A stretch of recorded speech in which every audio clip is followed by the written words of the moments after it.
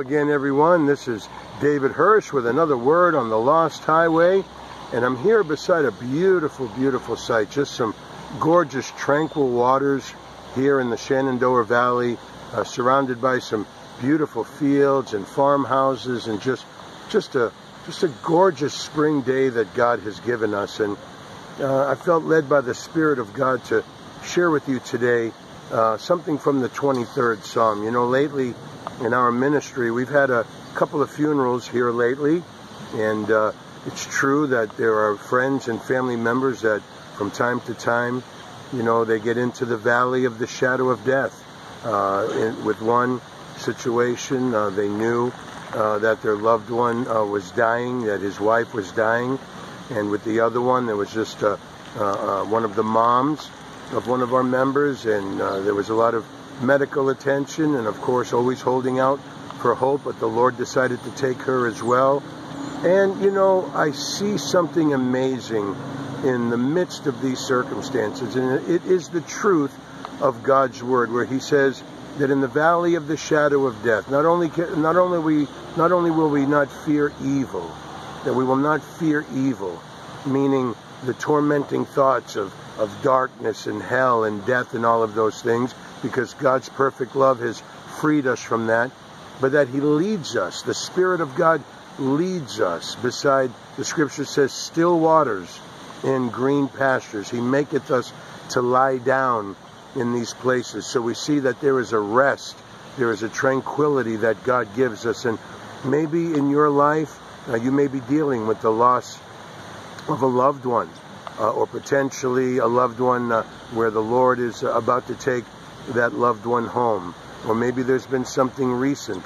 I just want to share with you that the power of the Holy Spirit, my friend, is real. This is not just something that is coming from the clever imaginations of men. I'm speaking by the Spirit of God according to his word, that the Holy Spirit, God's Spirit comes and comforts us, and he brings us to a place of rest, a place where our spirit and our soul are fed, and we receive that which is strengthening and that which is good for us. We drink of him. Our thirst in those circumstances are satisfied. Our hunger, whether we may be aware of what that hunger might be or not, the hunger for peace of mind, stillness of spirit, calming of our nerves, or even some of the things that take place in the realm of the loss of a loved one, relatives coming in, where there's been contention or bitterness or unforgiveness over the years. Listen, God wants to bring beauty out of the ashes of that circumstance. And we need to be sensitive to his Holy Spirit. If he leads us beside tranquil waters like we see here and green pastures, what does that mean? That means that we lie down there, that we're able to meditate on these things, that we're free from the cares of this life, the rush and hustle and bustle of this world. We can lay down in a quiet place, in a peaceful place, in his presence, and let him speak to us, not only to comfort us, which of course is one of the main necessities in the realm of the loss of a loved one or a sick loved one or a heavy situation. Comfort is vital, but also to hear his holy word concerning how would he have us to demonstrate love to loved ones, or maybe bring forgiveness to a loved one where there's been division or contention over the years. Perhaps just a measure of grace, even speaking to somebody concerning the power of salvation through the shed blood of Jesus Christ, knowing that our loved one is on their way to heaven because of the price that Jesus paid. All of this is available as he guides us and leads us beside still waters, causes us to lie down beside green pastures. Let the Lord comfort you today. I don't know what your circumstance may be, but I do know that God loves you. I know that God wants to minister to you. I know that it's not a coincidence that you're watching this video wherever you may be, here in America, some other part of the world.